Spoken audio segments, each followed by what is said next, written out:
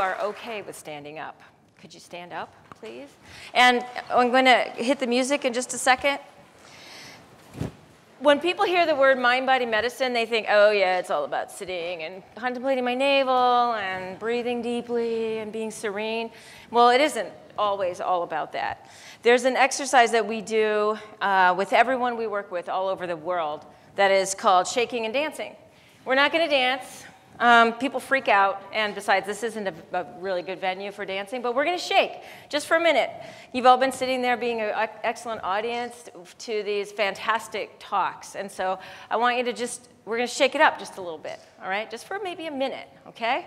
And we're going to do it to some really awesome, inspiring shaking music. And how do you shake, you may ask? I'm going to tuck this in, okay? All right, ready? That's how you shake. Okay, the music will start. I'm going to encourage you, and then we'll stop. Okay, ready? Shake. It's really good. Noise is good. Okay, if you just want to shake your hand, shake your hand. I think shaking is good when it starts here. Shake your money maker. Shake it, shake it, shake it, shake it. Okay, and now. Yeah!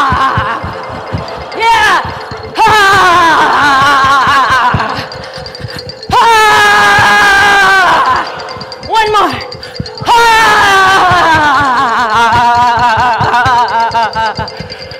Okay, now I want you to just hold it, turn off the music.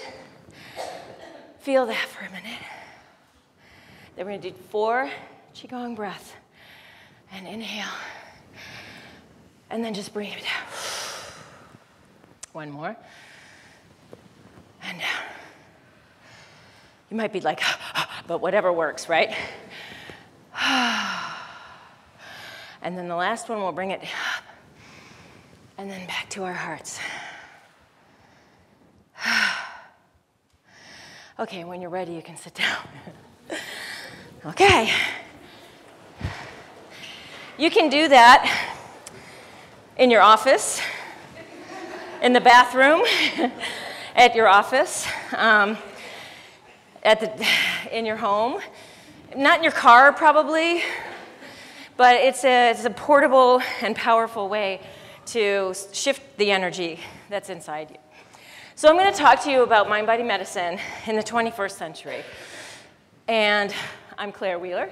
I am a former emergency medicine doctor, a clinical psychologist, but my true love really, since the first day I walked into a classroom here at PSU in 2005, it was kind of a hobby. Leslie McBride called me up and said, Claire, why don't you come teach a class on disease? I'm like, oh, that might be fun. And I walked in, and I saw these faces, and I guess it was my inner ham. You know, it was, I belong here. This is what I want to do. I love seeing the faces of my students as we go through the term and seeing how those expressions change. And I love teaching what I teach because it's personal and it's global, and it's everything in between. And so I want to talk to you about the 20th century and my story and how it connects really with the paradigm shift that we've been going through in terms of medicine and just how we can be human every single day. As a synthesis, I have to say, the science and the art and the humor, the way we bring our humanity into space, and the way we are all creative but maybe need to find a way to do that in the world, to me, those two talks were a wonderful lead into what I'm talking about now. I decided to become a doctor because I spent a lot of time at Boston Children's Hospital when I was a little kid as a patient. And I had a couple major surgeries and lots of checkups and follow-ups and things like that. And thanks to my parents, who lived a couple hundred miles away, they made sure that I went to a really good place for the treatments I needed. So I thought that doctors were wizards, magicians, and that medicine was just a series of fantastic, almost incomprehensible procedures and knowledge, and the doctors would make their rounds in their white coats and always make me feel so special. And that's what I wanted to do with my life. So I thought that I would be this kind of doctor. And so I went to college, went to Berkeley, got very, very into science. In the back of your mind, those of you who are students and are pre-med, every day you think, oh, what if I don't get in? What'll I do? Well, my choice was I was going to be a scientist. So I've always been an absolute devotee of the scientific method and what we can do. I mean, the phenomenal things we can do with our minds if we are educated mathematically and in the sciences. So I did research on glucocorticoid-mediated differentiation of human neuroblastoma cells in culture and wrote my thesis at Berkeley on a typewriter. Oh my God. And we had to do Fourier transforms. I'm not sure what that is, but it's a math thing to count receptors on these cells. But what's interesting to me is I am now an expert in stress and trauma, and glucocorticoids are the type of steroids that are involved in the stress response. Somehow everything fits together. Meanwhile, this was back in the 80s, meanwhile, there was this whole new revolution happening in our ideas about how do we get sick and how do we get well and what do we do about it. And back in the 80s, that was also the advent of the AIDS pandemic and also managed healthcare. When I say the word healthcare, what do most people think of? They think of surgery, medications, Medicare, Obamacare, and all of these things. When I think of healthcare, I think about what every one of us does from the moment you wake up in the morning until you go to sleep, and even what you do while you're sleeping and how you sleep. And this is really the new paradigm of medicine, the quote-unquote new medicine. And so the Dalai Lama and Herbert Benson, it's a really interesting mixture of worlds. We can actually, I think, send out a thanks to Richard Nixon, because he got us back involved with China, and that opened up a lot of other areas in Asia and really facilitated a big exchange of ideas between Western scientists and people doing that weird, crazy, Dalai Lama stuff. So Herbert Benson westernized transcendental meditation. Those of us who are old enough to have been pseudo-hippies or in the waning days of hippiedom, we've probably all been trained. We all got our mantra, right? And we were doing it, but now it was made palatable. So on I went to medical school, still very steeped in science, but reading these subversive books and thinking these subversive ideas. What does it all mean? What about human suffering? How can we maintain our humanity while we're learning not to be human? I love the fact that this whole series of talks is called Fearless, because from day one, you're taught to be afraid. I don't know a physician, except for maybe myself, who's not afraid. Almost every day when they go to work, they're afraid. That's me on the day I graduated from medical school. Yeah, I've changed a little bit since then. That was in 1989. And then this is what I looked like about 6 months later. Maybe 2 months later, I was a surgical resident at Allegheny General Hospital in Pittsburgh. Joan Borisenko, who is one of the godmothers of the mind-body medicine movement, came and spoke to us, the surgery residents. God knows why. And it's pretty much like this. I remember walking out with all my compadres, and they were all just like, that was stupid. That was a waste of time. That woman is nuts. None of this really matters to our surgical patients. But I knew they were wrong, and that made it very hard for me to stay in surgery. I carried this book in my pocket of my long, white, spattered, nasty, God knows how many germ-ridden white coat every day of my internship in general surgery. And I read it, and it was my lifeline. It was what made it possible. I know many people who have found, through whatever they're going through, even if it's just the full catastrophe of being a human being, this book and the wisdom contained in it is so simple and direct to. It spoke so clearly to me. And so finding peace in my heart, I knew that I couldn't be a good physician unless I could somehow be present with the people I was caring for. And so I would sit, we would have a patient dying, I would sit and hold that patient's hand until they were dead. And my colleagues really thought I was nuts. They called me Dr. Salad, and they called me Dr. Tofu, and So it really became clear after a while that surgery was not the place I wanted to be. What does Sigmund Freud have to do with all of this. This is something that I learned because after I got out of surgery, I went into emergency medicine for 4 or 5 years because I wanted to stay in clinical medicine after all the years I'd put into it. But still, every time someone would come in, like some dude fired up his furnace for the winter, turns on the pilot light, but he's got a cigarette hanging out of his mouth. And of course he gets his face blown off. I'm like, what were you thinking? What was the thought? Or, another dude comes in, he's been playing with his gun while he's drinking with his friends and blows off half of his, what was going through you? How did this happen? So my whole PhD dissertation was about what goes through people's minds right when a bad thing happens. And how does that affect their ability to integrate that into their lives and grow from it? And I had this crazy idea that our trauma patients and my ER patients, that it was an epiphany. Getting hurt real bad, as we say, getting hurt bad, is like the door opening to a new life. Like, oh my gosh, I'm not going to do that anymore. I'm not going to play with my guns while I'm drinking anymore. Just play with them sober. That would be a helpful step.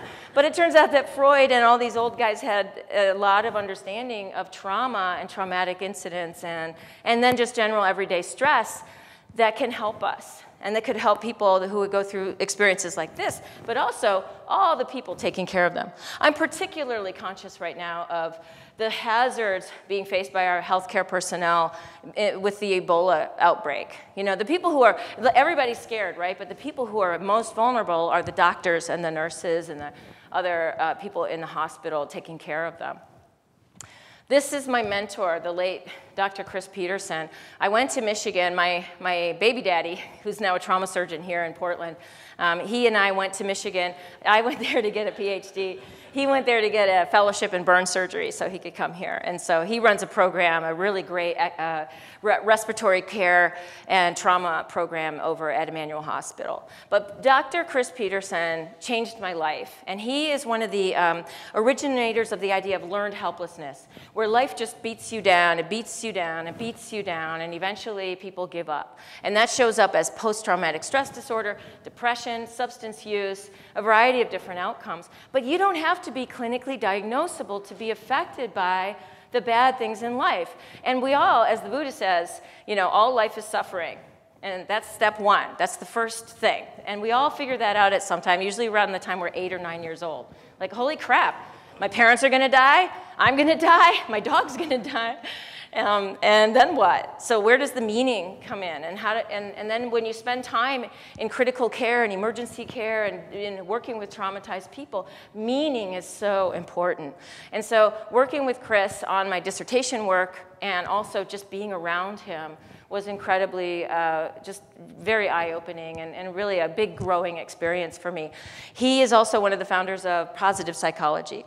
Clinical medicine is all about stopping the bleeding, and getting your lab values normal. Like you're somewhere here, and ideally you're, and I hate this word, normal. How many people here just really want to be normal? I want to be better than normal.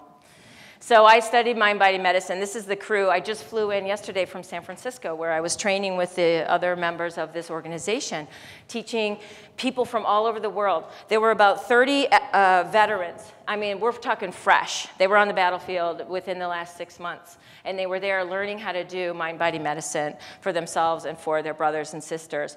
And then maybe 200 more all different types of people who want to learn how to facilitate healing within ourselves so that it can expand to the globe. In fact, our motto is training thousands to heal millions. And that's exactly what we're doing. So we all know that healthcare isn't working now, that other type of healthcare that we're talking about, the type of healthcare that gets done to us is not working.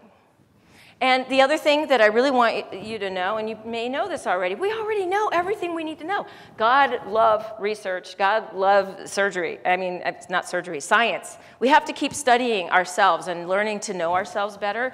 But if we want to cut the prevalence of the chronic diseases that kill most of us eventually, we already know what to do, right? We need to just stay off our butts more. We need to eat better. We need to take better care of ourselves psychologically, spiritually, and emotionally. That's where mind-body medicine comes in, because just feeling pressure to exercise and not knowing what to eat is not really going to cut it.